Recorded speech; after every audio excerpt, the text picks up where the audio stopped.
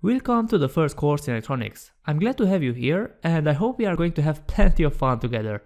I try to make the courses as understandable as possible. Sometimes probably this won't work out, and that's the reason we have the comment section, where you are free to put any question if you have some doubts. The problem that you face will help other students too, so don't be afraid to leave a question. I think it's better to start with the most fundamental element, which is voltage and current. I believe that having a good foundation is the key to success, just like a house with a strong foundation that will not collapse, hopefully, if there is an earthquake, for example. The chapters, as you will see, are filled with little exams that will test if you paid enough attention to courses. So buckle up and let's get started.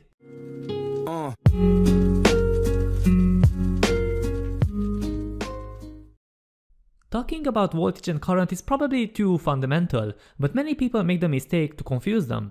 So we will use the powerful PowerPoint in order to lay down some of the most important ideas, but that doesn't mean that you don't have to pay attention to what I say. So voltage is the difference in electric potential between 2 points. The difference in electric potential between the 2 points, like for example voltage, in a static electric field is defined as the work needed per unit of charge to move a test charge between the 2 points. Did you understand? I got you. I was joking. This is not how it works. So let's break the things down in a more human understandable format.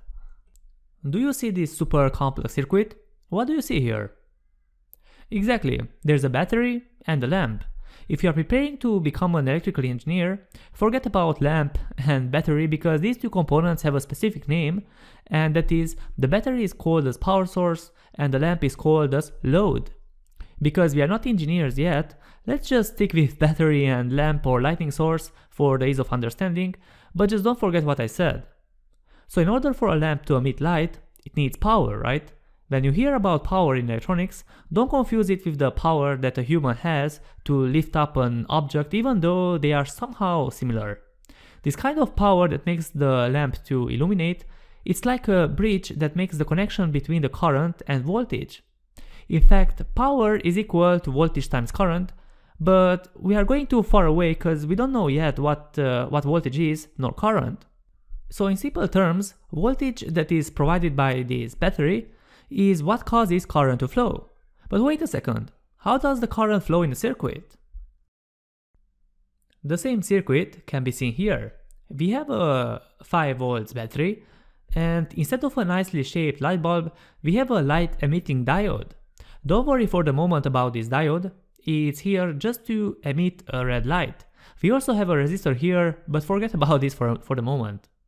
As you can see, the yellow tiny squares are moving from the positive side of the battery to the negative side. This is what we call the flow of current. If the voltage of the battery is, let's say, 0 volts, there will be no current flowing in the circuit anymore. So we can say that voltage is like a pressure that is provided by the battery that pushes current through a conductive loop, enabling to do work such as illuminating a light. In brief, voltage is equal to pressure, and it's measured in volts. If you are curious, the term volts comes from the Italian physicist Alessandro Volta that lived between 1745 and 1827. I don't know if you already knew, but in electricity's early days, voltage was known as electromotive force. This is why in equations such as Ohm's law, voltage is represented by the symbol E. Soon we will talk about Ohm's law too, and you will see that Ohm's law will be one of your best friends in electronics. So let's summarize how this super fancy circuit works. Voltage in the power source, so the potential difference between the battery's 2 poles is activated, creating pressure that forces electrons, or the current in other words, to flow as current out the battery's positive terminal. Current reaches the light, causing it to glow, and last but not least, current returns to the power source. When I said in this DC circuit, did you understand what I meant? Well, voltage is either alternating current, shortly AC, or direct current, shortly DC voltage. Where did the Australian rock band AC/DC get their name from? From alternating current and direct current, of course. Both AC and DC describe types of current flow in the circuit. Let's try to visualize this different type of current flow in the circuit with the help of our simulator. Alright, here we are. The first circuit uses a simple battery. Remember that a battery will always produce a DC voltage, while on the other circuit we use an AC power source. Again, what we are interested in is how the current, which is represented by these little yellow squares, move in our circuit. I assume you know what an oscilloscope is, and if not, you better look it up on the internet, and if you want to be really a cool person, you should buy one. An oscilloscope is a laboratory instrument commonly used to display and analyze the waveform of electronic signals. In fact, the device draws a graph of the instantaneous signal voltage as a function of time. Of course, in the simulator you won't see an oscilloscope with its connections to the circuit, because we can easily do that by just right-clicking on our voltage source and click on View in Scope. So the first graph shows how the current flows in the first circuit, and the second one shows how the circuit flows in the second circuit. Can you see the difference between the two? In direct current, or DC, the electric charge, which is the current, flows in one direction, right? Electric charge in alternating current, or AC, on the other hand, changes direction periodically. The voltage in AC circuits also periodically reverses because the current changes direction. So most of the digital electronics that you will build will use DC. However, it is important to understand some AC concepts because most homes are wired for AC. So if you plan to connect your TARDIS music box project to an outlet, you will need to convert AC to DC. On the other hand, some household devices such as TVs and computers utilize DC voltage power. They use rectifiers such as that chunky block in a laptop computer's cord to convert AC voltage and current to DC. AC also have some useful properties such as being able to convert voltage levels with a single component, like using a transformer, which is why AC was chosen as the primary means to transmit electricity over long distances. So the zero line is here, and the moment the current passes the zero line and goes towards negative, the flow of current will be reversed. Now let's just summarize what we have learned so far. So direct current, or shortly DC, travels in a straight line and in one direction only. It is commonly produced by sources of stored energy such as batteries. Sources of DC voltage have positive and negative terminals. Terminals establish polarity in a circuit, and polarity can be used to determine if a circuit is DC or AC. And they are commonly used in, DC current are commonly used in battery-powered portable equipments like flashlights, cameras, mobile phones, etc.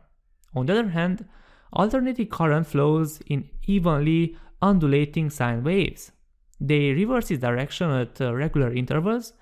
We didn't mention this, but alternating current are commonly produced by utilities via generators, where mechanical energy rotation motion powered by flowing water, steam, wind, or heat is converted to electrical energy.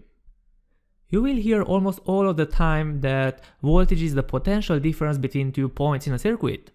And that's 100% true because the amount of difference, which is expressed in volts, determines how much potential energy exists to move electrons from one specific point to another. The quantity identifies how much work potentially can be done through the circuit. So a household AA alkaline battery, for example, offers 1.5 volts. Typical household electric outlets offer 120 volts.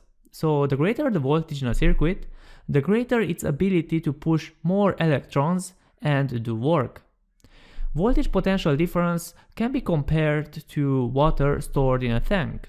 The larger the tank and the greater its height and due its potential velocity, right, the greater the water's capacity to create an impact when a valve is opened and the water like electrons can flow. You might ask yourself, if voltage is a potential difference between 2 points, how can we measure that? Voltage differences between 2 points can be measured using voltmeter. So the simulator provides a very nice voltmeter for us. Just right click, go to Outputs and Labels, and add voltmeter. We know that the battery is a 5 volts battery, right? So if we measure the potential difference between its two legs, we will see that the voltmeter shows 5 volts. But how does it show 5 volts? You have to understand that circuits always have a reference voltage, which other voltages in the circuit is compared to. This voltage reference is almost all the time ground, and all the circuits need to have one ground at least. This circuit has a ground as well, but it's nothing else but the negative terminal of the battery. We could even connect a ground here. It will not change anything. So this point is 5 volts higher than the ground, and this point is at 0 volts, sorry. So the difference between the two is 5 volts. And this is why voltage is called also as potential difference. But why measuring voltage is so useful? Because knowing the voltage difference between 2 points often helps you to understand why the circuit works or why it doesn't work. So it's useful when troubleshooting a circuit. On the other hand, if we talk about hands, if the voltage is too high and you put your hands inside of a circuit that works with relative high voltages, you risk getting electrocuted, which is very painful and often leads to death. So in order to become a good electrical engineer, you need to have first of all a voltmeter and an oscilloscope.